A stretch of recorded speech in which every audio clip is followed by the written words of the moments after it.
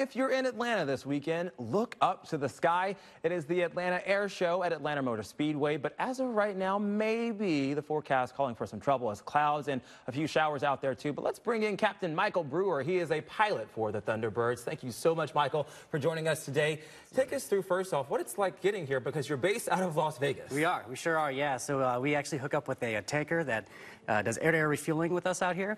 Hook up with them a couple times on the way over here. We do about 9 miles a minute on the way in, so it takes us about a little over 3 hours to get here. But it's a great way to see the country. A great way to see the country. Yeah. Speaking of that, you have an extensive history as a pilot. Sort of take us through sort of maybe how the weather has interacted with your career and a personal favorite memory. Yeah, absolutely. So we... growing up, I grew up outside Chicago. I loved aviation, so I grew up flying as much as I possibly could. Did a short stint in the airlines for a little bit, which was pretty awesome because you really get to see all over the country and also how the weather patterns affect that. And which was really cool is while I was in college, I minored in meteorology as well. So actually getting to see to fruition the things that you study was pretty fascinating. And speaking of the meteorology, what sort of weather could perhaps halt the air show this weekend or any air show that you guys have? Yeah, so we actually obviously prepare for this. We do this every single weekend. So we actually have 3 different types of shows. There's a high show, a low show, and a flat show. And it's all contingent based off the cloud layer.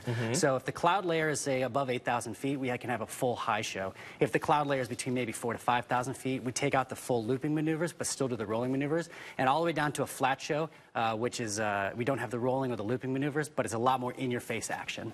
And so obviously you have to adjust to the weather.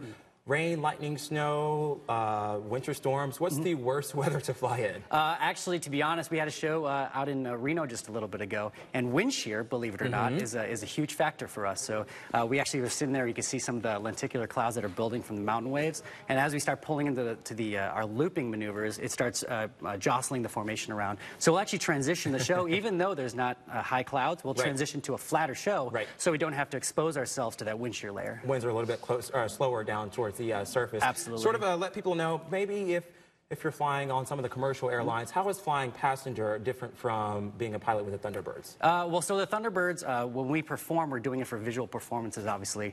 As a passenger, you're trying to get from point A to point B. So when you're going to, let's say, JFK, and it's out there and it's foggy and you can barely see your hand in front of you, you're still trying to get from point A to point B. So they have a lot of specialized instrumentation in commercial airliners to get you into areas with poor weather. All right, Captain Michael Brewer, with the pilot with the Thunderbirds, the air show this weekend, Atlanta Motor Speedway. Kelly, over to you.